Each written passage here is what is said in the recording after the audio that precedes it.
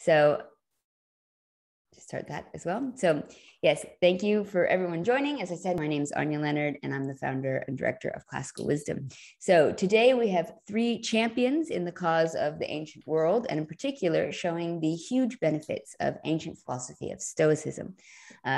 Karen Duffy is the New York Best Times selling author of Model Patient, and most recently, Wise Up, Irreverent Enlightenment from a Mother Who's Been Through It. She is a producer, actress, and former MTV VJ. She has written for the New York Times. She's the Wall Street Journal, the O, Oprah Magazine. She lives in New York. And I believe this morning she was on Good Morning America and is now joining us live to our whole fans and Classical Wisdom and Stoicism crowd. So we also have, we're very grateful for you, Duff, to join us today. We're very excited. And we're going to be talking about your new book, Wise Up, as well. So it's really, really exciting. Our next panelist is Nancy Sherman. She is a New York Times notable author. Her most recent book is Stoic Wisdom, Ancient Lessons for Modern Resilience. She's also the author of After War, Healing the Moral Wounds of Our Soldiers. The Untold War Inside the Hearts, Minds, and Souls of Our Soldiers was a New York Times editor's pick, and Stoic Warriors, the Ancient Philosophy Behind the Military Mind, and Making a Necessity of a Virtue, Aristotle and Kant on the Virtue and the Fabric of Character, Aristotle's Theory of Virtue. As you can see, Nancy is very prolific. So we have quite a few excellent books that she's written, and I hope you guys have read them. And if you haven't, you can get to do that as well. She's also the editor of Critical Essays on the Classics, Aristotle's Ethics. She's written over 60 articles in the areas of ethics, military ethics, the history of moral philosophy, ancient ethics, the emotions, moral psychology, and psychoanalysis. And she has delivered over 60 named or keynote lectures around the world. So Nancy also holds the distinguished rank of university professor at Georgetown University. And our final panelist is Donald Robertson. Yes, thank you for joining as well. And Donald's actually the only one I've had the pleasure of meeting in real life, which is so rare these days. So we actually got to hang out in the Stoa in Athens. So that's my Stoic street cred, so to speak. So Donald is the president of Plato's Academy Center. He is a writer, trainer, cognitive behavioral psychotherapist. He is a dual UK and Canadian citizen with permanent residence in Greece. He is the author of 6 books on philosophy and psychotherapy, including How to Think Like a Roman Emperor, a bestseller that crosses genres, combining history, philosophy, and modern psychology. Donald is one of the founding members of the British nonprofit organization called Modern Stoicism, which promotes Greek Stoic philosophy and aims to make it accessible and relevant to the general public. And just a very quick note before we begin, we're going to do a few points on the discussion, but feel free to write in questions into the chat at any time. We will address questions a little bit later on. And if you can, please write who you would like to answer the question, or if it's a general question. And again, please keep your mics and videos off. It's sort of like being in a movie theater. Keep your cell phones away. This is modern etiquette in the world of Zooms. So again, I want to thank our wonderful panelists for joining us today. And I'd like to start, if we may, with Duff. You've just written this excellent book, Wise Up, which I highly recommend to everybody. It's really, really enjoyable. And I remember, Nancy, when you read it, you said it's lighthearted, but very wise. And I thought that just encapsulated it perfectly. And one of the first points about it is finding a philosophy for life, which I just think is really important. So Duff, maybe you can help us with, can everyone find a philosophy for life, and sort of what is a philosophy for life? Well, if you have a sense of how the world works, how to behave towards others, how to be a friend to yourself, then you already have a philosophy for life. And it's interesting because presenting the Stoic ideas to a newer audience, there's this sense that philosophers and Stoics are in black turtlenecks and berets, smoking their gawas down to the filter. And the great thing is Stoicism is joyful, it's practical. We use the lessons of the ancient Stoics in everyday life. And what I love about it, it was written over 20 centuries ago, but it reads as if the ink is still wet. So we all have a philosophy for life, whether or not we know it. And I,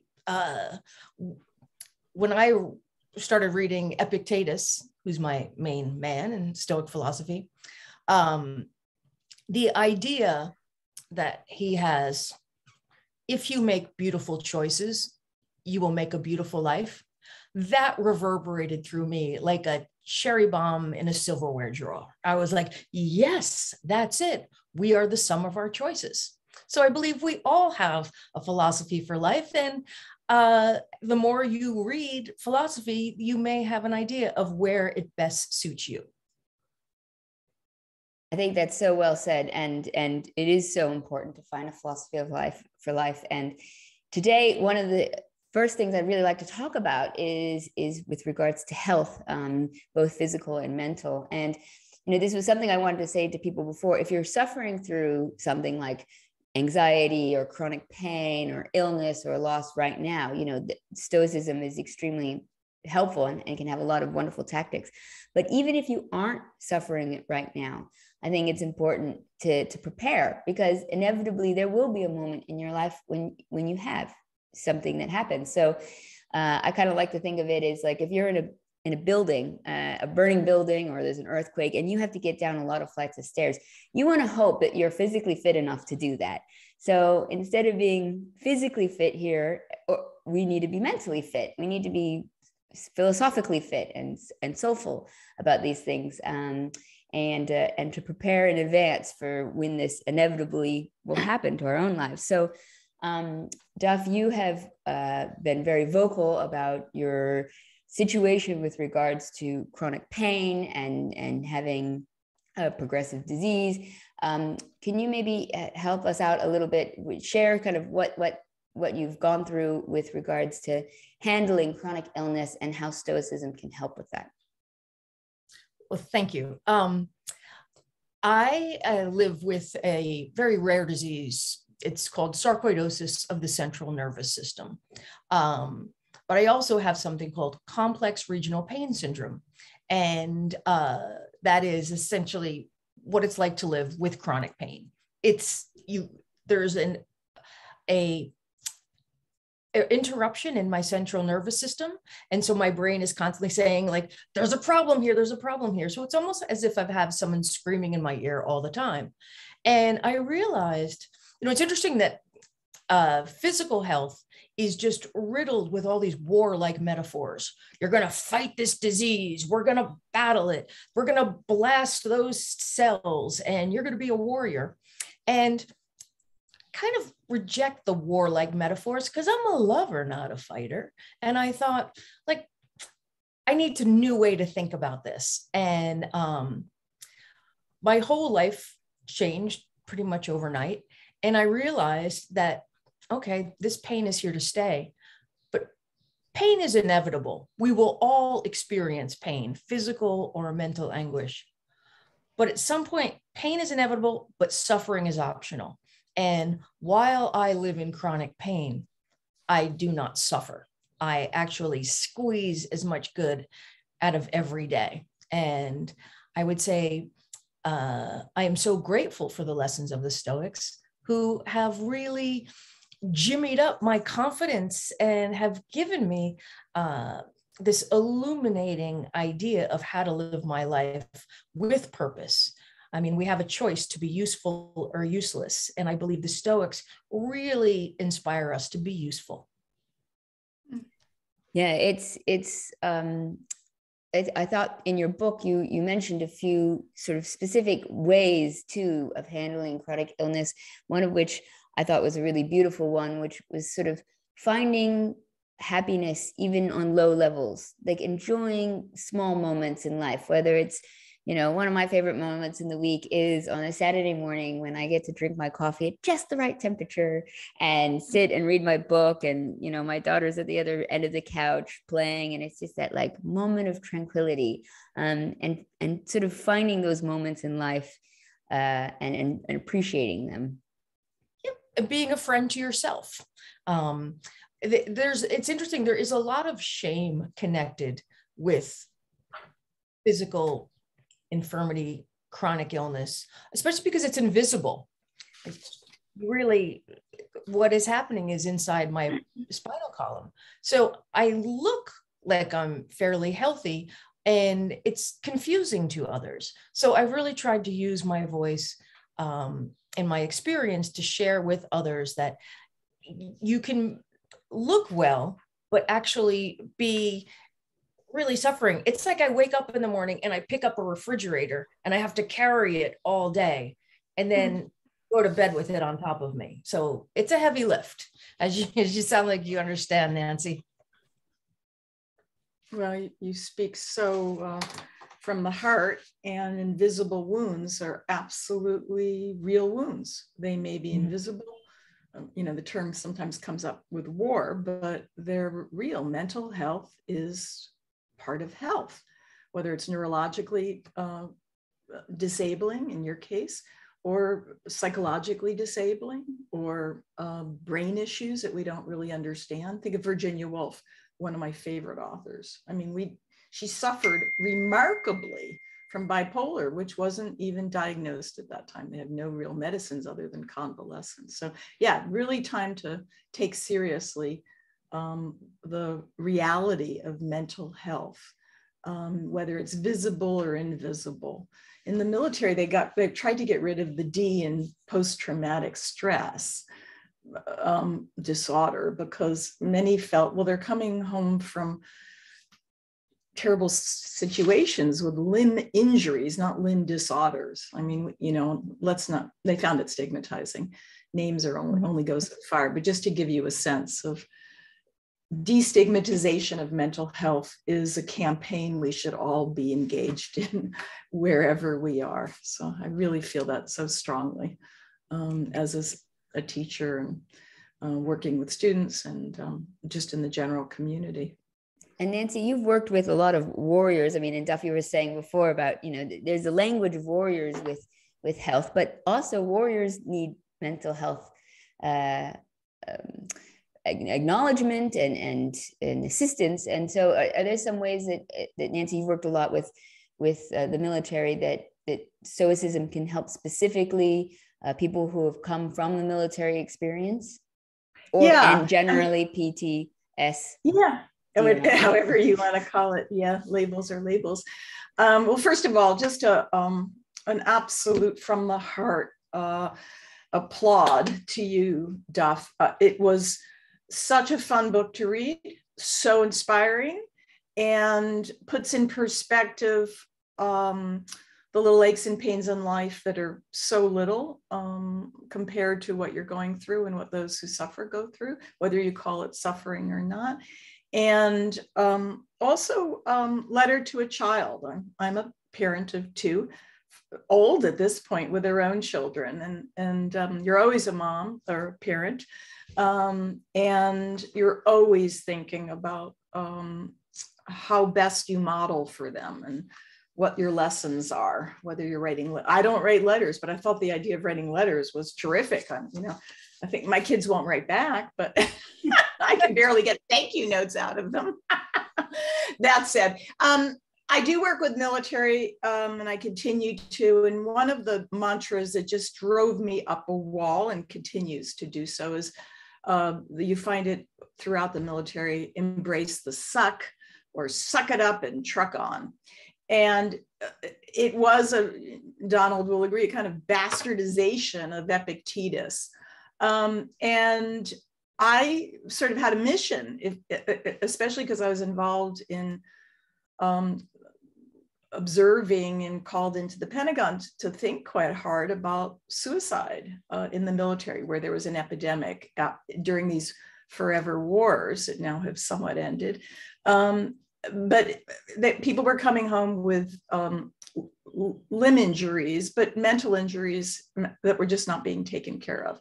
So suck it up and truck on just seemed a horrible way to deal with this. So I really wanted to think of a gentler stoicism that was facing your vulnerability, having ways of thinking about vulnerability, ways of connecting. I strongly believe, as we're doing here, in the a power of community, not go it alone, self-reliance, even if that's our tradition. But we see this remarkable resilience in Ukraine. You can't help but be on your minds. And they are part of a community, whether you believe in nation states or not. Well, but we certainly believe in the self-defense against aggressors and crimes against humanity. And the solidarity that comes from, some have said, well, this will give you a palette for thinking about Stoicism. Well, these are citizen soldiers, to say the least. And they really are, I think, being Stoic in the best way. They're connecting with each other. They find a cause that's worthy. And they seem to have ways of healing. They won't heal fully. We know that it would be a myth. The trauma is just there and the adrenaline's there. But one thing I just want to say is that Stoicism's fabulous in understanding the emotions. And one of the ways they think about emotions is multi-leveled. There's the arousal emotions, all those signals you're getting in your ear that aren't really you, but are autonomic or neurological, or whistles and bells and triggers, et cetera. And then there's emotions that you really experience. It can run amok because of excess, or they're attached to the wrong objects. And then there's kind of calm this, calm that, rational caution, rational joy, rational desire. They call them the good emotions. But the first ones are what mobilize us. Your knees knock, you get a little sweaty before a performance. You'll probably understand that one, Duff. Your voice may wobble a little bit before you have to go sing your aria. Performance time. When I lecture at 150, I got to kind of rev myself up because there's a little nerves that are going on. A combat medic in the front lines of Ukraine said this, and could have been straight out of Seneca on Anger, book 2, chapter 2. My knees knock before I deal with a compression wound and I see it. That's nerves, but it goes away fast and then I do my work. That could be Seneca, who says it comes on unbidden, but then you could bid it adieu, goodbye in some ways, if you have some control. So I think it's it's so relevant, and I couldn't but think of that example, a new, fresh, horrible, horrible war with individuals facing it with humanity. There's so much wisdom in that thinking about that you're going to face something difficult, but to know that you can get past it. And I know, Duff, in your book, you reference a few times Taleb as well, that somebody who talks about anti-fragile. And I think that's a really common Stoic belief, in a way of imagining situations that we know we can then overcome, or practicing, even if it's like sleeping on the floor from time to time, to know that we can endure difficulties, and even sort of microdosing suffering at times, so that when we have difficult moments, we know how to overcome them. And there's a bunch of other ones that I know. I'd love to turn to you, Donald, because you speak specifically about chronic cognitive behavioral therapy, sorry. And so you often talk about the practical elements in Stoicism that can also help with things like anxiety or anger. Yeah. Well, I was going to start with a little bit of trivia, actually. There's a philosopher called Bion of Borysthenes, who's pretty obscure, like not one of the best known ones, but he was kind of a quasi-cynic philosopher, and he came from Ukraine. And he's one of the precursors of the Stoics, actually. And one of the things he was known for doing was he had these beautiful metaphors that you find in classical literature, which become very pertinent today in terms of understanding quite nuanced psychological practices. So Nancy talked about this kind of suck it up thing. The researchers know there are lots of different coping strategies, as we call them, that people use to deal with their emotions. We can kind of categorize them and stuff. There's good ones, there's bad ones, different types of coping strategies. But the advice I give to people these days tends to get kind of simpler and simpler, I find, as I get older. And, the number one most popular coping strategy that most people use to deal with anxiety is avoidance, basically, because it's the easiest one and it gets the quickest results. But it's not, generally speaking, the healthiest strategy. And in fact, a lot of research these days converges in the idea that learning to do the opposite of avoiding our feelings, like learning to actually embrace them and experience them more fully and kind of allow them to run their course naturally. It gives our brain an opportunity to process emotions more naturally. And so Bion of Borysthenes and the Cynics have a lot of metaphors for that. They say it's better, if you want to stamp out a fire, to do it confidently rather than to do it gingerly. You're less likely to get injured that way. They say that boxers that advance confidently towards their enemy get less injured than ones that are kind of trying to back away gingerly. They say that somebody who's faced with ferocious wild dogs should stand up tall and face them down rather than trying to run away from them. They'll get more savage that way. So really what they're referring to is this idea that when we experience chronic pain or acute pain or anxiety feelings, rather than trying to block them out or run away from them or avoid them, certainly the longer term, those strategies in a number of ways are known to often backfire. And so learning to experience unpleasant feelings in a more healthy and constructive way, we know is healthier. And the ancient Greeks in general, but particularly the Stoics, just had a more nuanced understanding of our emotions and a more sophisticated understanding than many people even have today. They were pioneers of the cognitive model of emotion. Again, one of the simplest pieces of advice I could give people about anxiety or any emotions is we talk about anxiety, we talk about pain, we talk about anger, sadness, using what psychologists sometimes call the lump theory of emotion, as if it's just a thing. There's this thing called anxiety, and there could be a lot of it, or a little bit of it. It's kind of a homogeneous blob or something. And that's the crudest way of understanding emotion. If we had a more subtle way of understanding it, we'd think, well, maybe anxiety is a cake that's baked from lots of different ingredients. Maybe there's different types of thoughts and underlying beliefs. There's different types of bodily sensation. There's different action or behavioral tendencies. And all these things combine to bake the cake of anxiety. And if we understand that it's made of different bits, we might then be able to make distinctions. We might go, well, some aspects of anxiety maybe are involuntary, they're reflex-like and automatic. And maybe other aspects of anxiety are more directly under our voluntary control. And that allows us, the more we understand anxiety and see it in a more intricate way, the more control we naturally have over it. So I think the ancient Stoics did that. They analyzed their emotions, they understood them cognitively. That's the very first step that we can make as a society and as individuals in terms of gaining better emotional intelligence and emotional health. Can I just add to that? Thank you, Donald. I think it's really important. Cicero, who wasn't a Stoic, but a traveler and one of our best sources for Stoicism, made it very clear that he was finding the ancient Greek Stoics texts and that they had these two layers of emotions, at least two-tiered, I sometimes say. And one is you make a kind of cognitive judgment about the bear that's in front of you, however unconscious, you don't have to spell it out. And then again, however unconscious, action tendency was your word, what's the way to go? You have to practice that in advance. I mean, when I was hiking, I think Donald may be far north where there are mountains, but when I was hiking in Colorado or in Wyoming, bears. So I kept thinking bears, what will my response to bears be? And I had my bells and my spray, et cetera. And I kept thinking, you don't want to pre-traumatize yourself, clearly, but you do want to have some advanced practice of the bads, rehearse the bads a little bit so they don't blindsight you. And I think that's why the philosophy of life that Stoicism offers is so helpful. It is to practice in advance what you would rather avoid.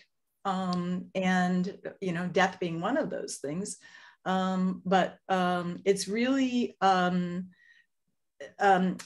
inure yourself, but expose yourself a bit in what we now call prolonged exposure therapy. One little quick word, post-traumatic stress is one form of anxiety. It manifests as anxiety and many other things, hypervigilance and numbing.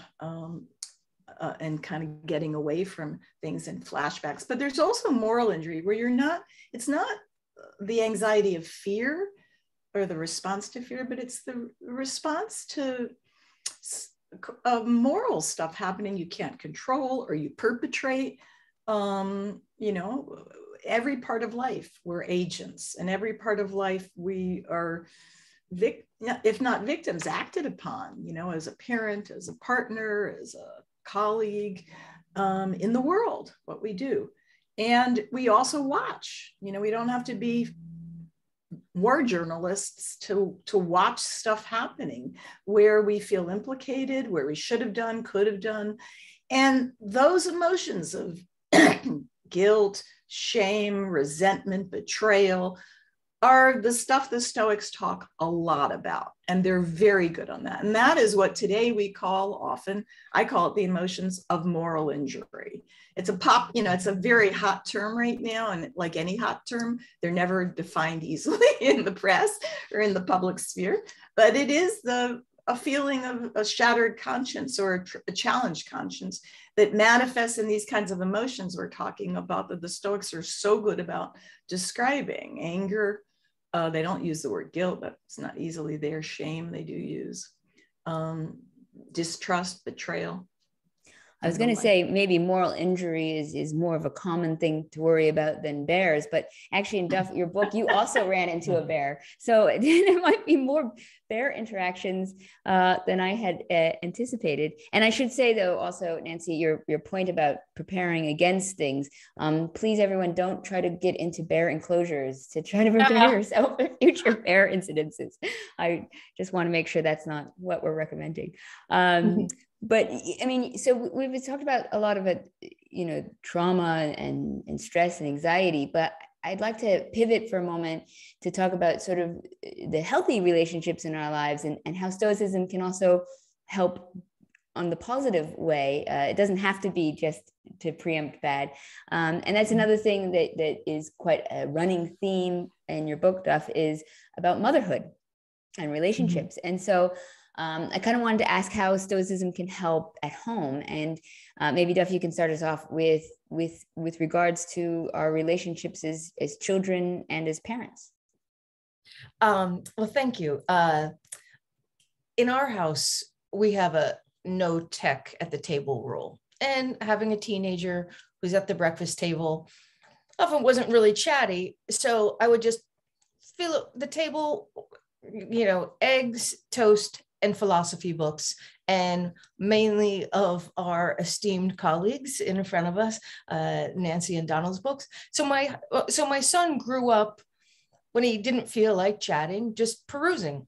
It's interesting. I read this controversial statistic that says that the average adolescent boy speaks 6,000 words a day, and the average adolescent female speaks 24,000 words a day. So I figured, all right, we'll give him a chance. So what I love is, Jack internalizing this, as we were talking about being prepared, he said, remember, as Aristotle said, it is expected that unexpected things should happen when there's a small incident. I love hearing my lad parroting it back to me. We were talking about just being prepared, and what I seek in the Stoics and what I see is like this radiance love of life. And I feel quite connected to Epictetus for his writings, but also he is always shown with his crutch, and he lived with chronic pain. He was enslaved. Epictetus means acquired, and his leg was broken by a sadistic master. And so maybe one of the things I connect with him is that he also lived with chronic pain, and that was just a way to almost explain to my son, well, this is the way I live. Many people do, and actually the people from history do as well.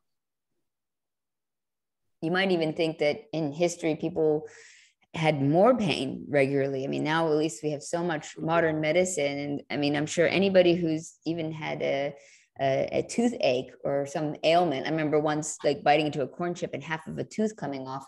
And I was able to go to a fantastic dentist and get it fixed. And the funny thing was I was in Indonesia at the time and they still had amazing dentistry. So, you know, worldwide now we have access to health treatments that can reduce this pain. So imagine historically people had even more that they had to worry about.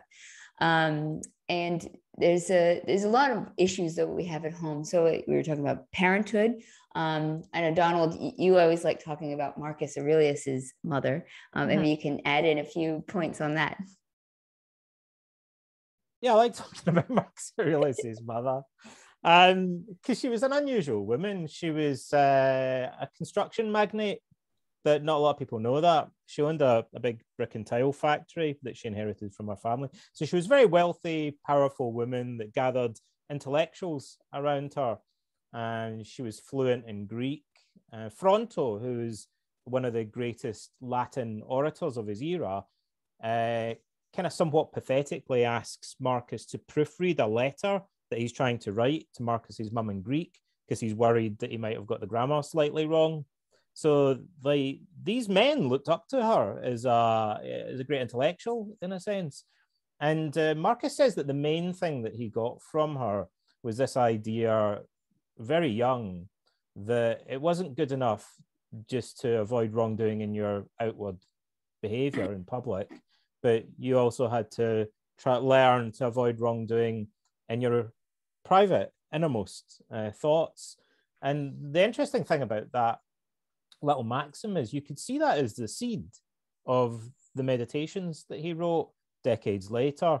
He's still, in a way, trying to work through this little nugget of advice that his mother gave him, which is about the examined life, as Socrates calls it, about self-reflection, maybe about mindfulness in a sense. His mum said, you need to pay more attention to what's going on inside your mind, like to observe your own thoughts and improve them.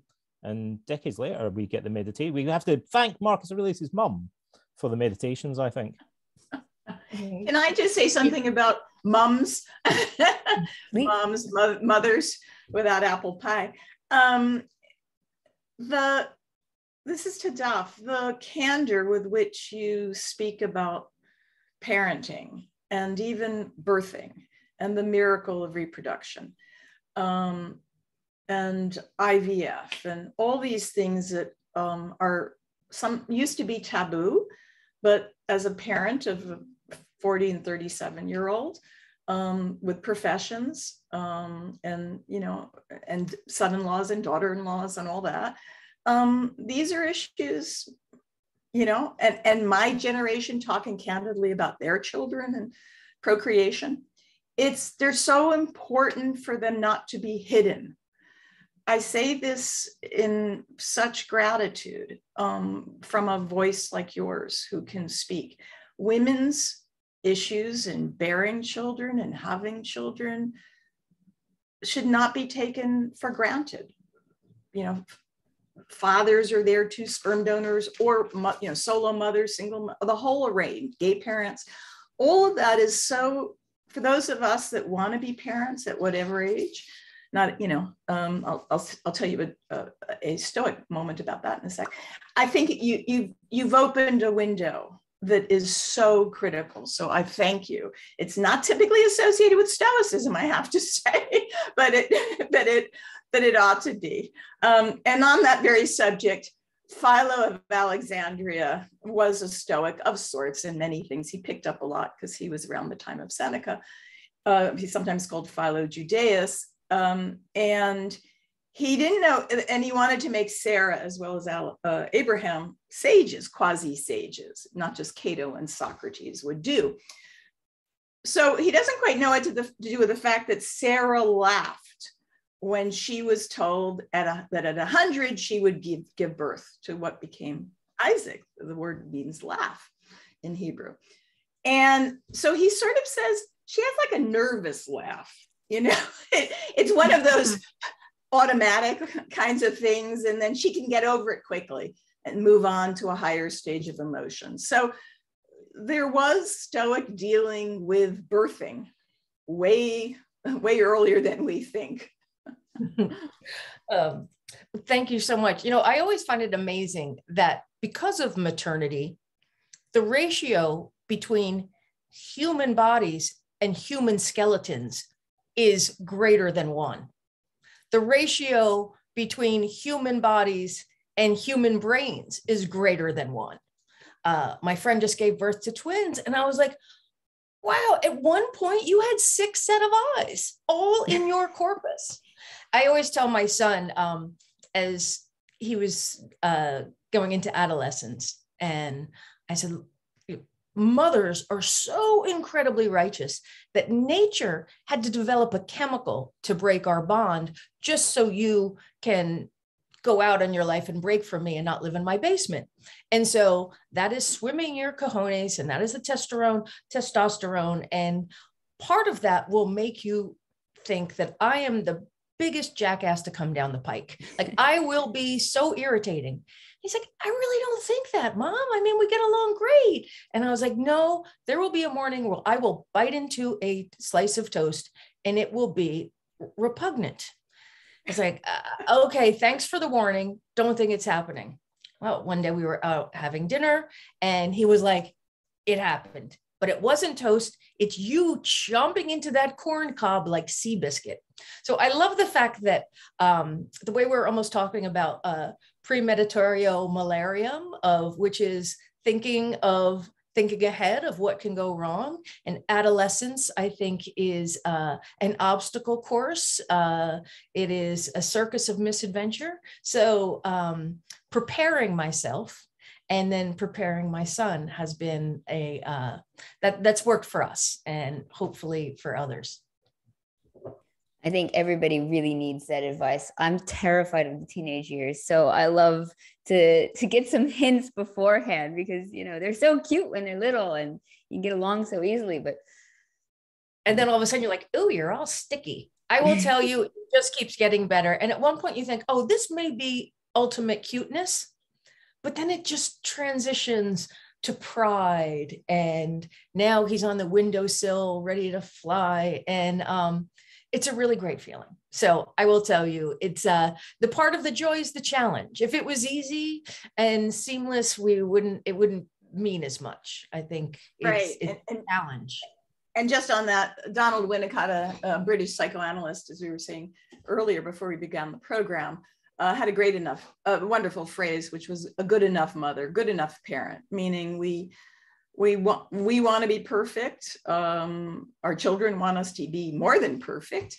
And we got to let go of that. Just as we've got to let go, I think, of the idea of the sage, the wise person doesn't have to be one or two. Socrates was pretty weird, really weird. Yes. I was teaching him yesterday, boy. So, he's not such a unblemished model.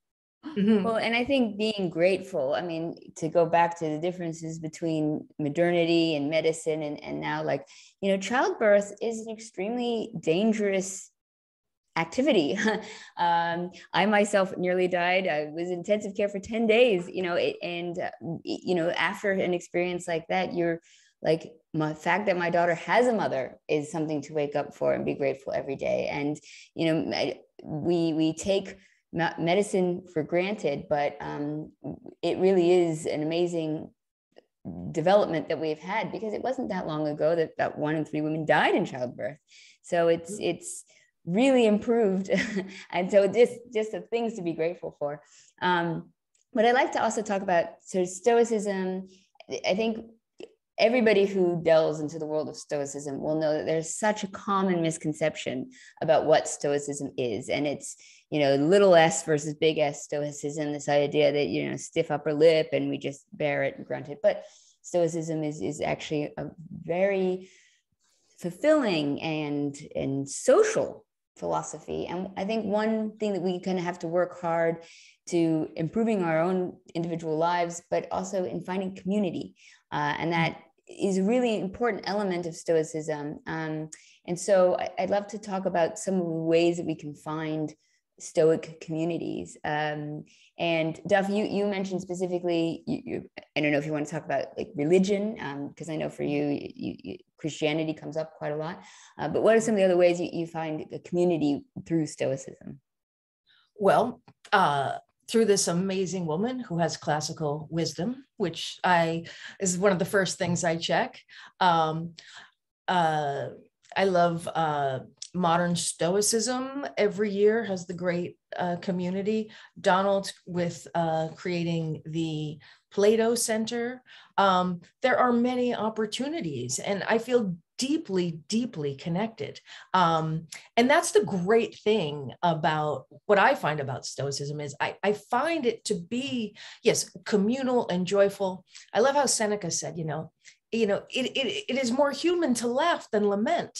And I was speaking to some other philosophers, and they're like, how come you find all the fun stuff about Stoicism? I'm like, because it's right there. It is right there in front of us. I find it to be very joyful.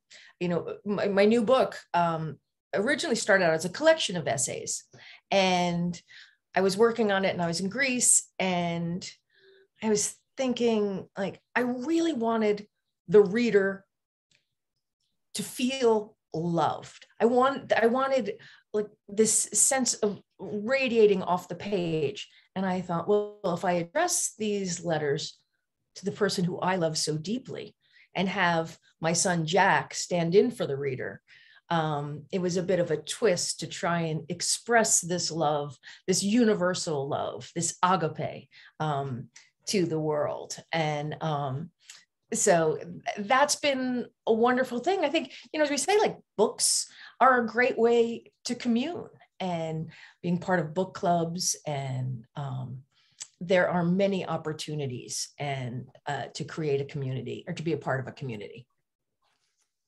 And Donald, do you want to add on to some of the communities? I know you're very active in a lot of them, so I feel like I should let you promote some of the great work you've been doing in the Stoic movements. Plug it a bit. I can remember when, like, Stoicism wasn't cool, like a long time ago, back in the old days when everything was made of wood. I don't know if you can remember that far back, but it wasn't that long, about 20 odd years ago or so, there weren't really that many books on Stoicism. And then the internet really was the catalyst, because there were always people that read Marcus Aurelius and loved the Meditations, but they didn't necessarily hang out together and talk to one another. There was a kind of Stoic diaspora almost, like everyone was just dispersed. But the internet allowed people to form communities. Now we have communities with hundreds of thousands of people in them online, and these people can say, oh, I'm into Marcus Aurelius. Are you into Marcus Aurelius too? And they start talking to each other about it, which didn't even exist in anything like that scale in the ancient world. The Stoicoikale, where the Stoics originally met, like, was relatively, small. I mean, maybe there would have been dozens of Stoics there, maybe 100 at the most. But now we have hundreds of thousands of people interested in Stoicism, forming communities. And we have the Modern Stoicism non-profit organization, which Professor Christopher Gill set up at Exeter University in the UK. And now that has a blog with about 600 articles on it that anyone can contribute to. It runs the conference every year, the Stoicon conference, the Stoic Week event. It's just kind of grown. And then the Plato's Academy Centre that we started, which is mainly a kind of virtual community also at the moment, but we're hoping to build a conference centre at the original location of Plato's Academy. So there are philosophies, kind of the new. I like to think that ancient Greek philosophy is the new rock and roll. It's ancient philosophy is the future, I think. I like to say, and that's all dance. Yeah. It's definitely the way forward. And one thing I'd say about there's all these little bits of trivia that keep coming into my head when you're all talking about preparing for the future. One of the pioneers of behavior therapy, or CBT, in the 1960s was a guy called Arnold Lazarus. And the phrase, sometimes one of the coolest things is just having a good metaphor or a good phrase. So Lazarus liked to talk to his clients about emotional fire drills. So everyone knows what a fire drill is, when you kind of prepare just in case like a real fire happens. And Lazarus thought that by exposing ourselves mentally or even like in reality to challenging events, we could have a kind of rehearsal. We could have an emotional fire drill that would help us to develop emotional resilience. Another bit of trivia, because you mentioned Marcus's mother, not a lot of people know that we have all these letters between Marcus Aurelius and Fronto, and also between Fronto and other people that Marcus knew. And one of the I think more people should maybe at least glance at those, because even though they don't have a lot of philosophical content, one of the things that would strike people is how affectionate Marcus Aurelius is in real life. It's an incredible window into the real private life of a Roman emperor, which in itself is an extraordinary thing to have in our possession. And, you know, Marcus is far more affectionate towards his friends and family than most people would even consider it normal today. You know, he's very expressive about his love and affection towards them. And Fronto praises Marcus and his mother for possessing this quality called philostorgia that's hard to translate into English, but it's usually translated as natural affection. It can mean family affection or paternal affection. And Fronto says there's no word in Latin for this. He goes, because Roman nobles generally lack it, he says, rather bitterly, except for you guys. A bit of shade, yeah. You know, like, he thinks that you guys, Marcus and his mum, have this to an exceptional degree. And that shines through in the letters. So Stoics aren't like Mr. Spock or a robot or whatever. Even in the ancient world, they frequently said Stoicism is not, as they phrase it, about having a heart of stone or being like a man of stone. You know, like Stoics have feelings too, Anya. I just want to add, I think that's absolutely right. If I could just add, you know, some of the neglect, I think, in the pre-rock and roll era, Donald, is due to the academy, but also that is easy to teach Aristotle, Plato, because they're there in big volumes and translated. There's a history of translation, you know, great translations coming typically out of Oxford and Cambridge. But the Stoics were all fragments, so a little bit like teaching the pre-Socratics. It just wasn't stuff, except of course for the Romans, and that's why they're very popular.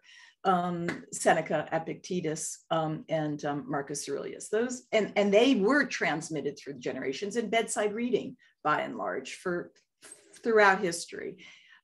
The others weren't, but the others are really where you get this stuff, and it takes you know, having grown up in the ancient philosophy world, you just doing a PhD, you didn't read ancient Greek Stoics because you couldn't get your hands on these little fragments. It took David Sedley and Richard Sorabji to put together selections and translations that you could kind of teach.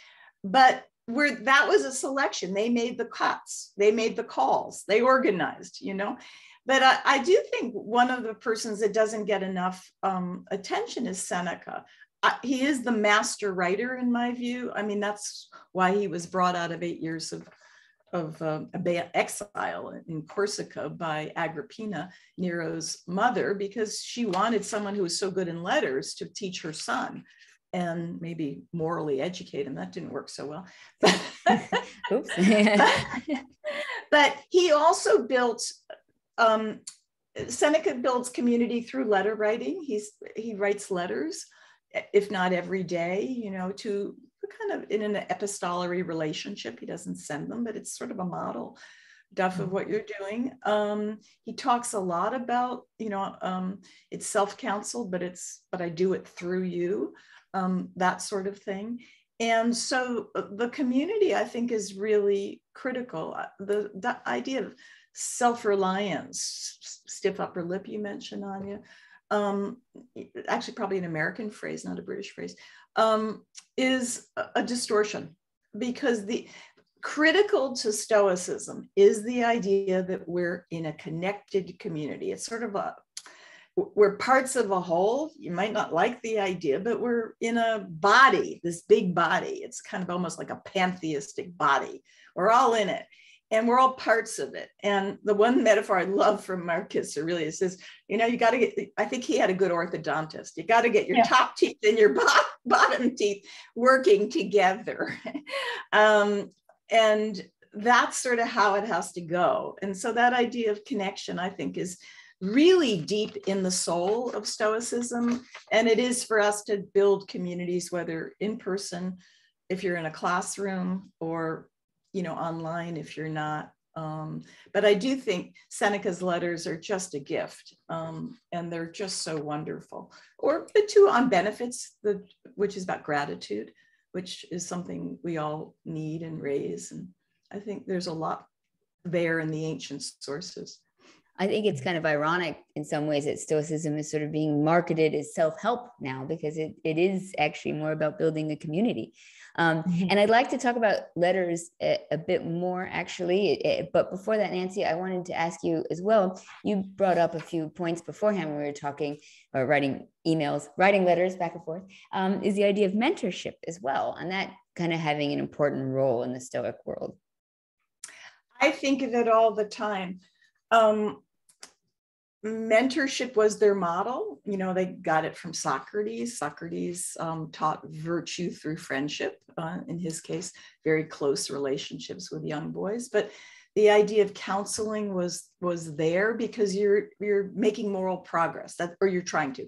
It's a philosophy of aspiration. It's aspirational, striving. We're not just thinking about the outcome, but moving forward if we can. And virtue is central. So self-help, if it's just feel good, no, it's not that. It's be good, not just feel good. It's be good. And that, have some virtue, or what the Greeks call arete, excellence of the psyche, or character excellence, a better translation, I think. And they think of that in terms of, having teachers in various ways who maybe know a little bit more than you, but maybe they're just a mirror for you. Aristotle has wonderful ideas about a friend is another self, because you can see yourself more clearly through your friend. So it could be like that, or parenting and children. I can't think of a more intimate relationship in some ways than that. But also where you're exposed, the vulnerability is so raw in close friendships, and so you're kind of having to test that friendship relationship. Just very briefly, my mom never wanted to face death. We were very close. So this is daughter mother. And I had to talk to her. She's approaching 97. She's in a nursing home. I did a kind of Epictetus thing. I said, Mom, but with laughter. So I said, Mom, just remind me, did we sign you up for the immortality plan? Because if we did, it's going to be really expensive. Well, I got her attention immediately. It was a joke, and it was a dance. So it was the relationship of a dance. We were partnering in a funny moment. That's a non-traumatizing pre-rehearsal preparation with humor. Well, and writing letters back and forth, it seems to be a good tactic for people to address difficult situations. And that was going to be, as we were saying before about letters, in Wise Up, it's a series of letters to your son, Duff. So is that a good tactic for interacting between and approaching these difficult questions, and why letters specifically? Well, I find that I communicate most effectively with my left hand. And I started writing letters to my son before he arrived. Your mother is your first home. And I figured, welcome to the world. I mean, you spend 3 trimesters in utero. And then I was like, this is now our 4th trimester. So we're all in our 4th trimester together. I have a habit of writing letters, and it's part of my very kind of small choice of every day, the choice to be useful or useless. And I try to get as many useful days on the ledger, but there are days when I am roped to the sofa like Gulliver and I cannot really participate in society. So the way I do it is write letters. So I make a habit, and this is going on 30 years, where I write a letter every day to some random person. And it's not about reciprocity, so it's not an email. And I just try and thank somebody. just thank random people in the newspaper. I'll pick somebody, or, it's fan letters to authors I admire. I just and you send the letters, and you send them. I do with no return, because it's not about igniting a new relationship. It's just a moment to say, that was awesome. Well done. And I find, so much, we were talking about how Stoicism has really had this renaissance, kind of like broicism, like it's a lot of tech bros and journaling. And I kind of think, well, if I'm writing and I'm thinking, maybe I can just take a little bit of that and then send it through the US Post and see what happens. Well, being the US Post, you don't know if it's ever going to get there. So That's it's true. That was a gamble. No, but you mentioned journalism, using journals and such. And I was going to ask that maybe to Donald, because I know that's a very common tactic for Stoicism to say, we should be writing journals. And obviously Marcus Aurelius's Meditations is a journal. But is there something hugely different psychologically, maybe, of the act of writing to somebody rather than like to yourself? Yeah, I think there are many benefits to be gained from journaling, and there are different ways of doing it. I guess it's quite a broad concept. So it used to be that people thought writing in a journal was kind of cathartic and it would allow them to vent their emotions and stuff. And that idea is kind of not as popular these days in modern psychotherapy. It's a bit of an older view of how emotions work. But there are many other things that go on when people write. I mean, one is that when people are writing about their experiences, it allows them to reflect on them and process them more slowly and from a different perspective. And I think when you address your thoughts to another person as well, it can help us to gain a kind of objectivity that we don't get become quite as introspective and lost in our own thoughts when we imagine that we might potentially be communicating them to someone else. There are a number of ways that the Stoics used writing. There's a really fleeting reference. When I wrote my first book on Stoicism, I tried to list all the psychological techniques I could find, and I missed one. There was only one that I've noticed since that I completely missed, and it's in Epictetus. And he says there's a guy called Paconius Agrippinus, who is a Roman senator from a previous generation. And he used to write, Epictetus says, eulogies, letters to himself, praising setbacks.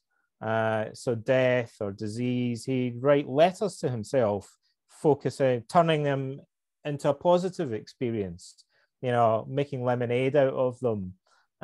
So he was the guy that Nero banished, and he was about to have lunch with his friends, and he said, "Well, there's a nice place on the road to the port. We can stop off there in the countryside and have a picnic instead." So he kind of turned it into a positive experience, and this is something that the Stoics allude to. It's another way of using writing to decatastrophize events and reframe them. By focusing on the positive aspects of what seems at first like a terrible catastrophe. On just that subject, post-traumatic growth is another hip term right now.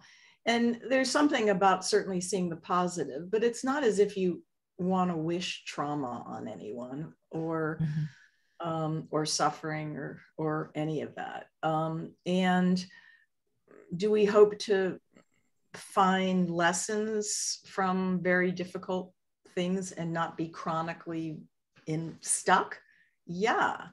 But I'll just say I interviewed Stockdale once, actually several times, Admiral Stockdale, and he was with his wife, who herself was a tour de force. She was the person who met in Washington, D.C. to get the POWs out of Vietnam. She met with Robert McNamara. Anyway, he said, 7.5 years of being a POW and 2.5 in leg irons, solitary and leg irons. I'd do it again for this guy, Epictetus. to learn it. And he very much felt he was a mirror image of himself in some ways.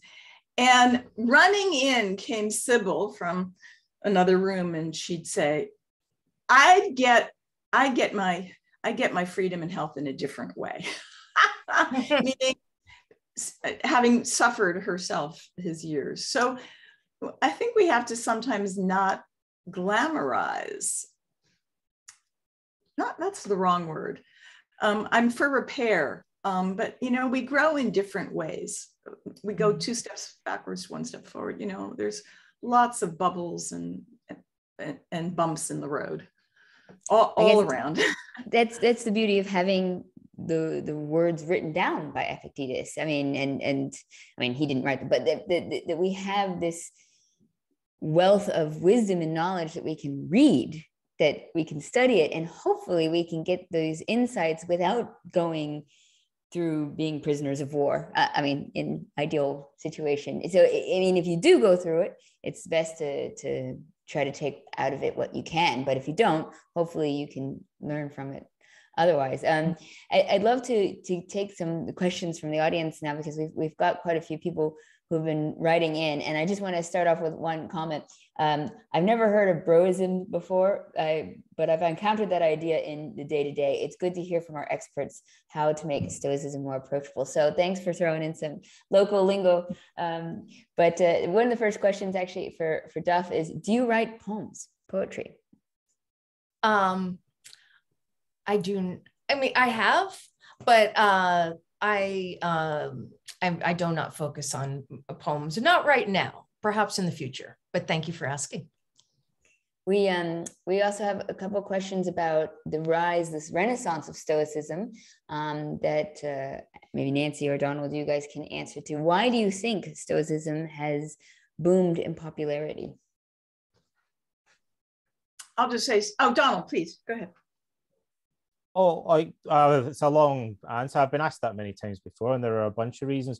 I think cognitive behavioral therapy is, in a sense, one of the things, because it lends legitimacy to Stoic ideas. There was a time when people sneered at the psychological advice in Stoicism, and the followers of Freud and the people that came after him really thought this type of advice was terrible and discouraged people. But actually, we now know it's pretty good psychological advice. So that made a big difference.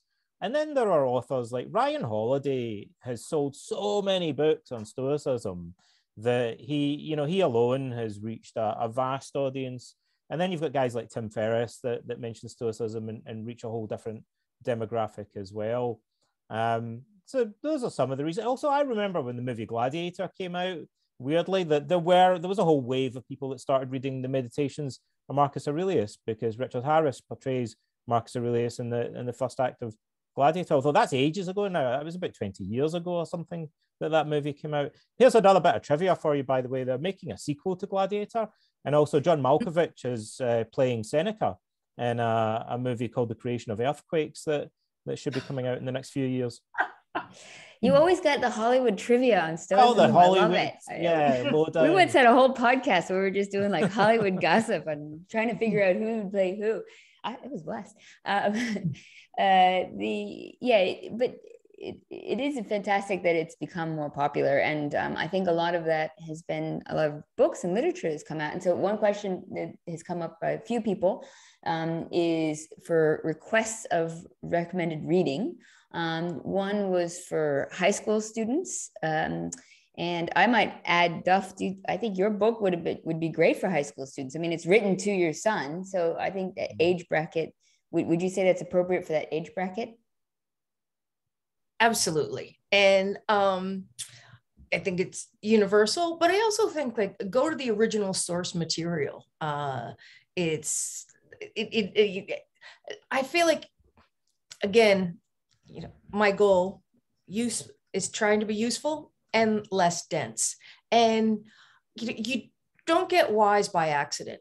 Like the same way you can lose weight, but you won't by accident without purpose, but you won't gain muscle without purpose. So having a reading plan is really important. And I think that if your goal is, to challenge yourself, have a reading plan. And, I think absolutely read Donald's oeuvre. And I greatly enjoy Massimo's work and Nancy's. And there is a rich source of syllabus. I mean, and it's all right there on your site on Classical Wisdom to find information about. Great, but it'd be great to have a syllabus from all of us. I love that idea. I'm definitely going to do that. And because I think Stoic Wisdom by Nancy and How to Think Like a Roman Emperor by Donald are also excellent, excellent books. And it would be great to break it up into kind of age ranges, brackets, specific things, because there's some people asking for recommended reading on CBT. Donald's new book coming out next month, is it? Donald, is that coming up? You'll have to pronounce the name for me. I still struggle with it. Verismus. It comes out on the 14th of June. So it's because it's a graphic novel. I think a lot of people think that teens are like, and I guess maybe a different group of people might be interested in it. Yeah, it's great. I'd also say when you're reading these books, Donald's or Duff's or mine, and this is a tip that just came from a college professor who was using my book to tether it, anchor it with the text. I just can't. I'm with you, Duff. The text, Epictetus is text is one of them, is very tiny. Seneca's letters are out there and about. A lot of stuff is open source. Just read the originals, whatever the dosing you can handle. It's so approachable. And, just like I think everyone should read Plato's Apology about Socrates. Not everyone does, but so approachable. So a plug for classical wisdom. Well, we did a podcast recently. I haven't released it yet, too. Also with David Feidler, who did Breakfast with Seneca, and his whole idea too is just read a letter in the morning over breakfast. And like Duff, you're saying at your breakfast table, no tech. You can get Stoicism and ancient philosophy even in very bite-sized things, and the idea of just putting down that cell phone 1 or 2 times less out of the 100 times that we pick it up a day, and instead picking up a book and just reading even a fragment, classical. We also have like the Essential Classics, which is a great anthology, and it's broken up into of all the Greco-Roman literature, and it's just smaller chapters, so it's very readable in our today's world where we're very busy. But I'd like to actually bring up a kind of controversial question. And this is, I don't know, maybe people are going to have very different opinions on it, but let's go controversial every now and then, right? This is one of the reader questions regarding VAD, which they're Australian because Australians make acronyms of everything. Voluntary assisted dying. And that is apparently a big item in Australia right now, and they're about to have a vote on it. So our audience member all the way in Australia would like to ask, how does Stoicism relate to voluntary assisted dying? So I'll leave that to whomever wants to answer it. Well, I'll just begin. They don't specifically talk about it. There are suicides and forced suicides. It's not it's a different culture. So you have to put that in mind. Whereas someone like Kant in the 18th century really thought the only time you could commit suicide would be if a dog bit you and you were going to be rabid, and that would mean that you would do something immoral in your actions. But out of despair or unhappiness, he, the pietist, was not going for that. Different world for the many of the suicides you see, including Seneca's, in this amazing picture of Rubens, where Seneca's committing suicide, surrounded by friends, was a forced suicide, on the orders of Nero. So there's a lot of forced suicides, that banishment or suicide. So it's political intrigue that often, and it leads to a different view, but it also leads to the fact that they're thinking about this stuff a lot. It's in their minds, and it's not as the mortality of your life in highly difficult political times where there's intrigue and power and corruption, enormous corruption, as well as sickness, is on their, it's just, they're not blinded by it. It's there all the time. So I think that's a refreshing way to think a little bit about it. They're, you know, whether or not they're thinking about the pain, it's also the pressures of being very vulnerable in a politically charged world. Stuff can happen to you. So that's, I think it is refreshing. And I think we have very restrictive mindsets when we think about how we approach our own lives, how we make our wishes clear to others whom we love, and also the medical profession, you know, who can get very litigious, and you know, they are worried about their professions as well. I was a grief counselor and a hospice chaplain. With the hospitals closing, I haven't practiced in a while, but being very close to death. And I think, you know, memento mori, remember too that you shall die. When I was in the hospital, I had, as a journalist, I'd interviewed Dr. Kevorkian, a well-known American pathologist who created the Thanatos machine, which was essentially a death machine. And we did a story on him, and we called it, he was called Dr. Death, and we called it A Day with Dr. Life. And I got to know Dr. Kevorkian. And so when I was in the hospital, I asked him if he would send me a photo. And I had it framed and put over my hospital bed while I was in residency in the neurological ward. And so my doctors would come in and be like, "Oh, what's this?" And I was like, "Oh, it's Dr. Kevorkian.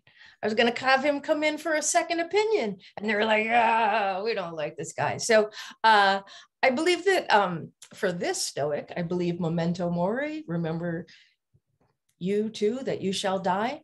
Remember that life is perishable. You know, that time is our treasure.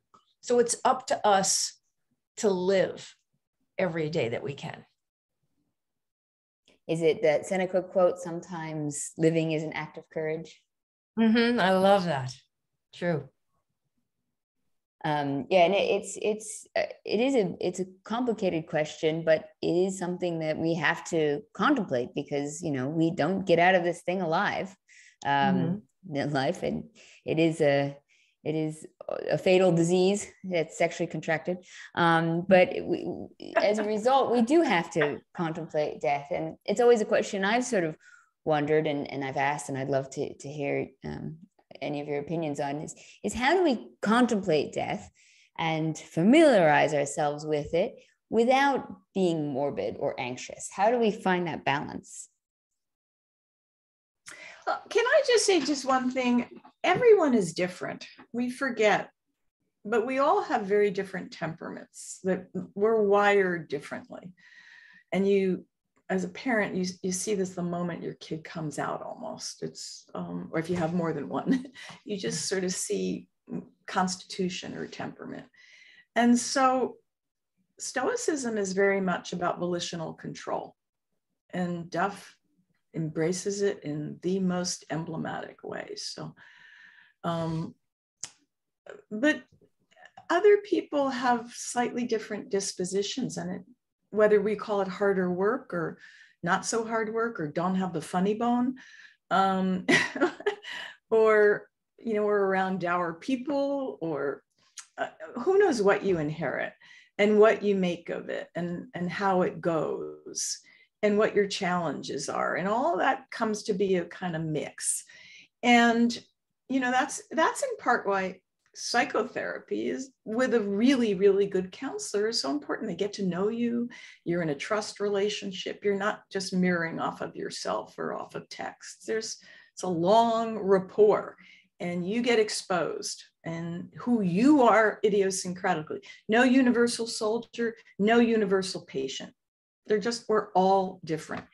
And so what works for some in facing death or thinking about suicide and the fear just doesn't always work for others. And so advice giving, self-help, sort of cookie cutter stuff, I actually worry about a little bit. I do think it has to be personalized, just as we're in intimate relationships and they make all the difference. And when you have some history, as Aristotle says, you can't have too many friendships, it gets diluted, and you need them for a long period of time so you can build that thing. I think too, getting to know yourself through another who may be a professional at times, or a really wise friend who will call is helpful. And I do think we have to remember that what works for one doesn't always work for others. And whether it means that you pay for a professional or give an hour, for example, this remarkable service online founded by a woman who made psychotherapy available in part for veterans at no cost, all of that. So I'm for the profession of mental health, because I do think we need people who will be really wise, but trained. I think that's really well said. And I think it's, knowing that everybody is going to be in different situations and people have to find their own path that might be individual to the person is very important. I'd also add, though, that I feel like our current society is very detached from natural processes of life and death. And that we've taken these very normal human activities and we've sort of put them in isolated white boxes in hospitals. And it means that we're so much more afraid of them because we don't have any interaction. And I think, the first time I experienced any birth was when I gave birth. And that in any traditional society, for the vast majority of places, for vast majority of history, I would have been assisting in a birth. I would have seen it. I would have known what to do. It wouldn't have been this thing that I just had no idea about. And I think that's true for death as well. Like we are so detached from the natural process of, it was something like up until like the 1920s, I think it was, and don't quote me on these stats because I'm really bad at remembering exact number, but it was something like 90% of deaths happened at the home. And now 90% of deaths happen at a hospital. If you had held your grandmother's hand when she died, would you have a different experience of death than if it just happens separate from where we are? And I don't know if there's any answer or solution to that, because our current society doesn't really allow it as much, but maybe even just being aware of that maybe there are ways that we can familiarize ourselves with these natural processes that might take away a bit of the fear of them. Mm-hmm. Yes. Yeah. They say like, you only live once. Actually, you only die once. We live every day. So switching that around a little bit. And Nancy, what you were saying about self-help also, I found this from the 70s, a document, a thesis, and it was called The Oracle at the Supermarket. And it was about self-help. And it was a study that the reason why self-help is somewhat ineffectual is because the reward center of your brain lights up just for buying the book, not applying the principles. I thought that was very interesting. That like the diet book, one step into the diet. I know, like diet, so they should be an entertainment. It's not science. Can I just say, I said this to Nancy and Duff beforehand, but also Donald, that, in preparation to this event, it was so rewarding for me because I got to read Duff's book, but I also, and I picked up a bunch of the original texts as well. And I got out Epictetus and I started reviewing Marcus Aurelius and people might get that reward center buzzing when they buy the book, but genuinely, it is so good to just sit down and read texts again and read the books, whether you're reading the originals or any of your 3 excellent books. It is so much more rewarding. And yes, that cell phone is tempting and it buzzes and it bings and it rings, but just put it in another room and get a book out one night and you will genuinely feel so much happier for it. In a meaningful way, I really feel. But Donald, I'd like to ask, a question to you. This and you guys can also chime in because I feel like everybody will have some thoughts on it. But I've seen a regular theme over and over again since sort of delving into this topic of Stoicism is people dealing with loss. And it's kind of a very regular one. We have our own fear of death, but in some ways, I think people are more afraid of the death of others than ourselves. And would you have any kind of good pointers or any words for people sort of struggling with that?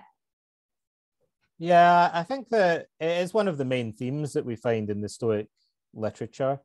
And there's a genre of literature in the ancient world called consolation letters. They come in a variety of forms. Several of Seneca's letters are consolation letters.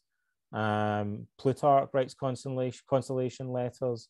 And then we have other ancient sources in this genre as well.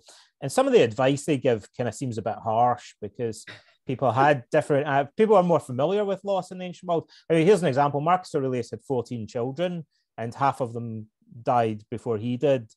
So, you know, the loss of children was like a fairly familiar experience. And like you said, you know, people were more exposed to seeing death in their home and around them. So I mean, I think one of the lessons of Stoicism is to be prepared for the possibility of loss, to view it from a more philosophical perspective. The Stoics say that rather than saying we've lost something, we should say that we've returned it to nature and kind of adopt the mindset that it was always to be expected. They say that we should view people and the goods that we possess as being on loan to us, and so always view them as transient, kind of like Buddhists having this philosophy of impermanence. The Stoics want us right from the outset to view the good things in life as being fragile in a sense and transient, you know, to avoid becoming overly attached to them, and also viewing things within a broader perspective. They have this idea of the view from above in Stoicism, but in many levels in Stoicism, the Stoics want us generally to widen our perspective chronologically and spatially and see things as part of a larger story about our lives and about the history of the human race. Yeah, I think that's really wonderful, the expanding outward as well as through time. But in addition, you know, this idea of preparing yourself, thinking a little bit in advance in increments, titrated, it's titrated medicine. You know, you break a jug in your kitchen, not great. I love it. You know, the next one, the bathhouse is noisy. Well, I was thinking there may be pickpockets and gossips, says Epictetus. The next one is there could be death. My child is mortal. I kiss her goodbye in the morning, knowing that. That's the harder one, but you kind of gradually, or you throw in these mental reservations. I'll dance with my husband at, you know, our 50th anniversary, unless, you know, there's an unless. So you hedge your bets a little bit, you know, or you know, that now they have in mind that if you're really wise, you can track in advance almost because you're so omniscient what is going to happen and what you're currently going through. So you're always you got veridical perception. You got it. We're not as lucky. We're fallible. Descartes told us we are fallible, but we can try to be nimble. I always think Stoicism is the philosophy of agility, mental agility. It's about being adaptive because you're not stuck. That's Donald used that idea. The way you attach to your children, to what you love, to homes like Kiev, Kharkov. There's a way in which you attach where it's not desperate. It's very hard. You know, we come from a tradition. If you think of Freud's word for attachment, it was kathexis. In Greek, it means hold on to. And we come from that. And it's very, you know, from an attachment and loss perspective, that's what psychotherapy has been about, attachment and loss. Well, they're trying to let you loosen your grip a little bit, whether it's of things, stuff, or dear ones or your own life. It's sort of about lessons in loosening your grip. And I find that probably the most inspiring It's hard, but you get many days to try it. It's not just one shot. It's a life. Mm-hmm. I love what you said about that the people that we love, they are on loan and they will be returned to nature. When I was studying to be a hospice chaplain, it was within the Buddhist tradition. And the big concept that we were taught was attachment is suffering. And it was a very illuminating experience. Yes, we are all works in progress. I have seen quite a few questions asking about the relationship between Stoicism and Buddhism, and how connected they are. I didn't realize you focused on Buddhism. That's very interesting. Yes, I'm Catholic, and the Pope of Rome really doesn't let women do too much. So I spoke to my priest buddy and I was like, what do you say I just switch jerseys just so I can try and do some good? What I really love is the way that Christianity is so inspired by Stoicism, with St. Augustine of Hippo. And so these texts have inspired so many cultures, so many traditions. And I'm not as skillful in the Buddhist tradition. I really, that is also a work in progress. Well, guys, I think you guys have been so gracious with your time. I'd like to end with just a quick, fun question for each one of you is, who is your favorite Stoic and what do you think they would think of our current society right now? Okay, well, modern Stoics are right here. I've got the two of my Mount Rushmore.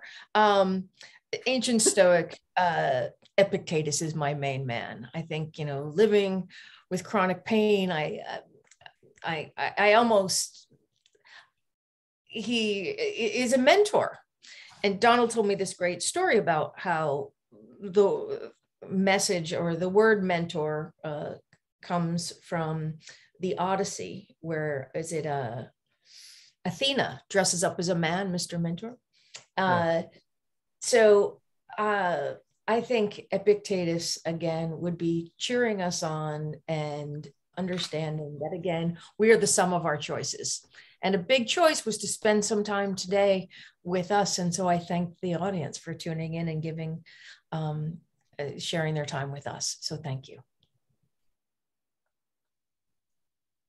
Donald, do you want to go next? Oh yeah, I'm going to pick a kind of unorthodox one then. I have a lot of love for my colleagues in modern Stoicism, including you three ladies. But I'm going to pick a kind of precursor of Stoicism and say Socrates is really my favorite guy. He's someone I'm kind of writing about a bit at the moment. I think if Socrates was around today, he would say that we don't question things deeply enough. We don't ask questions enough of ourselves, examine our own lives deeply enough, and focus in particular on the most important questions in life about what is wisdom and what is justice and so on. And we don't do enough to share that wisdom with other people by helping them to examine their lives as well. So I think Socrates, that's his character, obviously, and the Platonic dialogues. I think he would say we talk a lot, but we don't really talk enough about, like today we were talking about our own mortality. People don't talk enough about these really profound, deep questions in life. He'd want us to do more of that. Nancy, can you finish us up? Who's your favorite? Sure. It's going to go back as well. For me, it's Aristotle. I think Aristotle is the most brilliant philosopher of how to live a good life. Because while he didn't have the bright stripes and all the newfangled terminology that we got through the Stoics, he really understood that relationships and philia, friendship, were at the heart of how you flourish and how you make it and survive. And so I think he's sort of the pivot point from Socrates, who didn't write anything, to Plato, and Plato to the Stoics. He is the pivot, and it's who the Stoics are reacting to. They want him to clean up his act when it comes to getting all the stuff in order. But I think he is so inspiring. A little harder to read, but not, the ethics are just, Nicomachean ethics are brilliant. So that's where I'll put my money. It's hard, but it's worthwhile. It's like climbing a really steep mountain, but you get there, the view's fantastic, right? Now, before everybody goes, I just want to say two quick things. One, if you enjoyed this event, we have some more events coming up. I'm doing another one called The Love of Learning with the founder of the Scala Foundation, Margarita Mooney, and Alexandra Hudson. So that's going to be happening on April 27th. And then the next event after that is a really big, exciting one called Ancient Philosophy Comes Alive. And that is on May 21st. And that is with the Plato's Academy Center, and will include our own Donald Robertson and Nancy Sherman, along with Angie Hobbs, John Sellers. We have like a really cool whole conference event that is going to be helping promote Plato's Academy Center, which Donald references. We're working on the reconstruction of, and it's really a chance to be part of history and part of a really great legacy. So you can come find that on Plato's Academy Center. Just Google that and you'll find us. And I just also want to say thank you so much to Sean Kelly. He's part of the Classical Wisdom team behind the scenes, who's been helping with the tech. I want to thank Modern Stoicism and the Marcus Aurelius Foundation for helping promote this event and letting people know about it. I want to thank our fantastic panelists. And I also want to tell everybody to check out Wise Up. It really was a very, very enjoyable book. And also look up Nancy's books and Donald's books. I mean, I'm just thrilled to have had such an awesome panel. You guys have been wonderful. Your insights invaluable. And I hope everybody has enjoyed learning as well. Thank you. Thank you. Yes, it's been a pleasure. Yeah, our pleasure, my pleasure. And to the audience as well. And thank you, Duff. Thank you, Donald. And everyone I hope everybody's a long weekend ahead of you. So enjoy the holiday season. It's Santa Semana here in South America. So everybody have a wonderful weekend, and thanks for joining us.